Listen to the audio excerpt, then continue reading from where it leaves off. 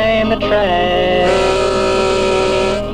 and ripping the rails with their rackety rack. In the rhythm of wheels on the metal steel joints that sang out their song, as we turn on the points. The scream of sirens was shrill and loud, disturbed the commutering crowd, and the sleepers slept on through the whistle-stop blast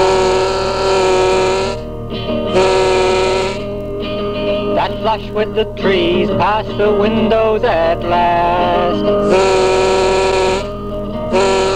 The green of railway dust choked the glass and filtered the sun in a circle of brass. As the train jerked around on the faces of print, the sunlight collapsed, a diminishing glint.